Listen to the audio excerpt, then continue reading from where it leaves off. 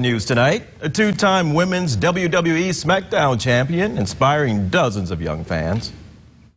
She got me back into wrestling when I got out, and once I saw her back in 2012, I just thought, wow, she's so amazing, so athletic, and she looks like me.